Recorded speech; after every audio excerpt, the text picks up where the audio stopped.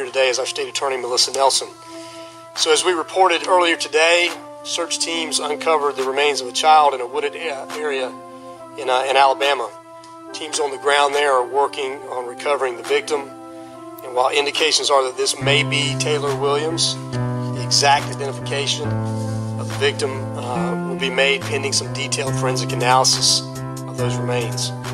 Brianna Williams, the mother of Taylor Williams, has been arrested this evening on charges of child neglect and giving false information to investigators during the search for Taylor. The suspect has been absentee booked at a local hospital after being admitted today due to an apparent overdose of some sort.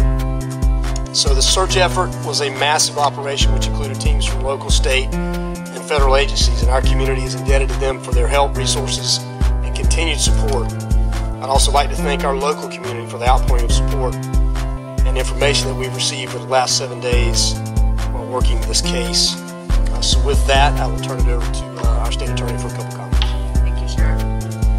The missing persons investigation of 5-year-old Taylor Rose Williams that began last week culminated into an effort among multiple law enforcement agencies under the lead of the Jacksonville Sheriff's Office and across states. This is obviously not the outcome any of us had hoped to reach, but I want to thank all of the law enforcement agencies who really coordinated in an extraordinary effort to make this search happen. So this investigation has led us to what we believe to be the remains of Taylor Rose. And as Sheriff Williams mentioned, Ms. Williams has been arrested for the felonies of child neglect as well as making false statements during this investigation. So obviously at this time, many questions still loom and our office's work is just beginning. The amount of information that we have is frankly staggering and the legal implications complicated. This will require the systematic investigation of every piece of information, item of evidence, and lead to date. So as the Sheriff asked, anybody who may have additional information about this case, we encourage you to please contact the Sheriff's Office. Already, the community's calls of cooperation have indeed mattered. We will continue to work with law enforcement to ultimately answer every question we are able to and ensure that justice is served for Taylor Williams.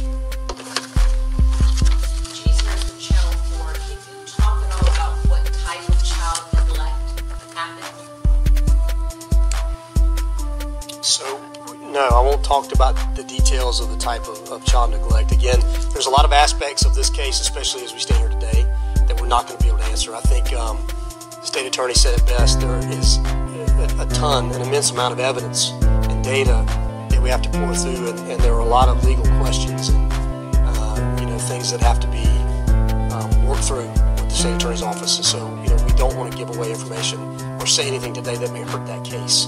So we'll answer questions that we can, but we may not be able to answer them all. Was there anything that was found inside the cell site or meant that led you to pursue those charges of child neglect specifically in that apartment? So there are a lot of things in the course of the investigation that led us to that. Not only evidence that we found, but people that we talked to and other things that led us that we read down.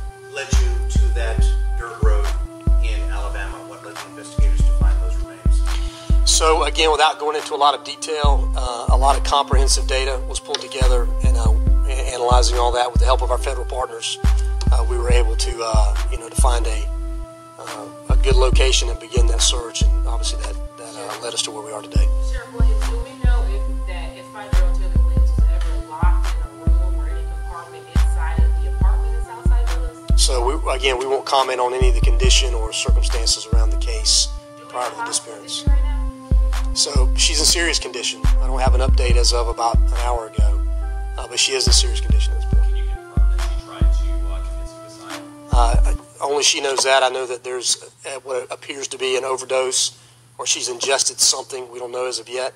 That's all very late breaking information, so that'll be part of something we'll have to dig into over the next couple of hours. Is there anyone else that is currently in custody involved in this case? No one else is currently in custody. And there are no other persons of interest, it's just Taylor's mom? So we will continue to investigate every lead, every aspect of this case. I think it's important to remember that we are nowhere near done in this investigation. So, while we've taken some steps today, we've got a lot of work left to do. And so, again, we'll continue to follow where the facts and evidence lead us. Do you know specifically the timeline? Do you know was she found to have overdosed after the human remains were reported found, or was it before? So I don't know the answer to that. So we'll have to look at all that throughout the course of the next couple of days. Sheriff Williams, based on the remains and what you guys know now, how long ago do we think that 5-year-old Taylor Williams was killed? Again, not a lot of detail on that, on the answer, but it's hard to say. So we'll have, obviously, I mentioned the detailed forensic analysis. We will have experts help us with that as well. So we want to know exactly. It's not really, beneficial to speculate at this point. We just need the specialists to come in and answer those questions for us. How long will it probably take to get the confirmation of whether or not this is her DNA? So there are a lot of complicated, not only legal aspects, but obviously the science behind it may take a little while. So I don't want to give you a time frame because I'm not exactly sure.